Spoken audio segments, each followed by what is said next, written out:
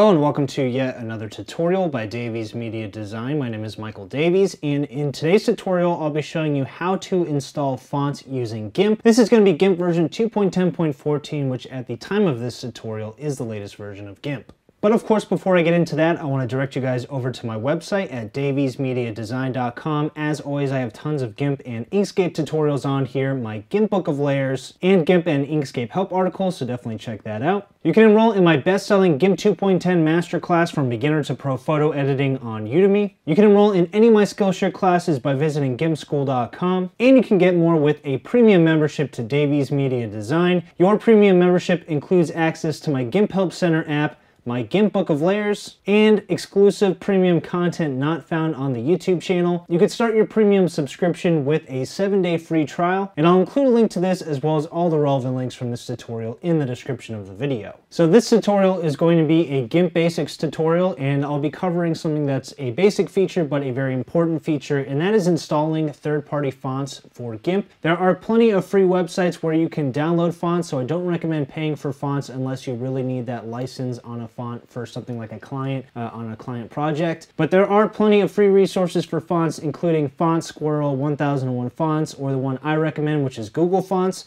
Google, of course, is going to be a reputable company, and the fonts have a lot of information on the Google Fonts page, so it makes it easy to find the fonts you want to use, test them out, see how many styles are available, and then you can download those fonts to your computer. So I'll start by opening up a new tab, and I'm just going to type in Google Fonts and hit the Enter key. So here is Google Fonts. If you just click on that first link there, it's going to take you to the Google Fonts homepage.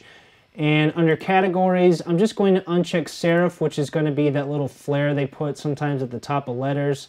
So I don't want that. I don't want handwriting, which is going to be more like cursive. And I don't want monospace, which is going to be more like that coding font you always see. And I can come up top here, and if I put the caps lock key on, I can type a test sentence. So download GIMP fonts for free. And I just like having things in caps lock, especially when I'm doing titles. So you can see the various fonts here. I can also increase or decrease the size. I could change the color of the font. So there's various options here inside of Google Fonts. And by the way, I do have an entire article on how to download and install fonts from Google Fonts on my website. I'll link that in the description of this video. So scrolling down here, let's say I want to go with this font right here, which is called Rubik. It has 10 styles here available. As you can see, you can change just on this single font the size of the font, and you can also test out the various styles here. So let's go with bold. There's the bold version. So I can either click right here to just skip right to selecting the font, or I can click on the font name. That's going to take me to all of the characters found inside the font. And if I scroll down, here are the various styles. Here's where it's being used. So there's a lot of information here from Google. That's partially why I like Google Fonts so much. So we'll scroll back up. If I wanted to add the fonts, I can click this little plus icon here. And if I click on this, you'll see we have one font family selected. I'm now going to click this download button here, and that's going to download this font to my computer. So I'll click save. I'm going to click on this folder and click show in folder. So most fonts are going to come with a zip file, so you have to right click and go to extract all. And by the way, this is for Windows. I will be doing a separate tutorial on how to download and install fonts for Mac computers. But choose the folder where you want to extract this and click extract. So here are our extracted fonts. The next thing I'll do is with GIMP open. If you don't have GIMP open already, go ahead and open that up. I'm going to go to Edit, Preferences, and there is an icon down here called Folders. You're going to click to expand that and scroll down until you get to Fonts. And there's 3 different folders here. I recommend going with the middle folder here. This is the one that has roaming in the name. And you can see there's a green indicator right here which says that the folder is connected with GIMP. And the easiest way to find the location of this folder is to click this little icon here, and that's going to open up the folder inside of the file manager. So there's our fonts folder. I'm going to double click to enter that folder. And then you can come back here to your Rubik font file. In this case, that's the font I'm using. You're going to click on the top one, shift click on the bottom one, and hit Control C. And then come over here to your fonts folder, Control V to paste all the fonts in there. So now all your fonts are inside of GIMP, and I'll come back to GIMP. I'm going to exit out of the font folders, And I can come over here to Windows, Dockable Dialogues, Fonts.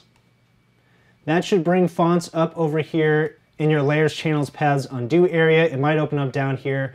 But either way, once you're inside the fonts dialog, just click this little refresh icon. And then you're going to scroll through.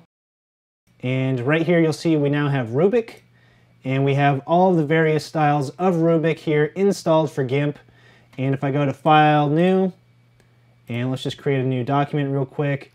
And I'll grab my font tool here, my text tool, click on my composition and type this font, hit the Enter key, installed. And let's just grab the alignment tool. I'm going to go through this real quick. So we'll just align this to the center, both horizontally and vertically. Let's grab that font tool again, Control A to select everything, and I can cycle through these fonts which are now available inside of GIMP. So I should mention that this is the best method whenever you have multiple fonts and multiple font styles when you're installing fonts in GIMP. There is another method if you want to install your fonts in GIMP with just a single font. So if I come over here to my Rubric file folder and I just double click on a random file here, you'll see there's also an install button when you're using a Windows computer. You can also click that install button. That will install the font on your computer, and when you refresh the fonts in GIMP, the new font will now show up in GIMP. So if when you're installing fonts, one of those methods doesn't work, you always have that backup method there, and I do recommend the first method whenever you have multiple fonts. The second method will be sufficient whenever you have a single font. Alright, so that's it for this tutorial. Hopefully you liked it. If you did, you could subscribe to my YouTube channel at youtube.com/daviesmediadesign. Don't forget to click the bell icon to be notified each time I have a brand new tutorial. I'll also include links to all of my resources in the description of the video. But thanks for watching, and I'll see you next time.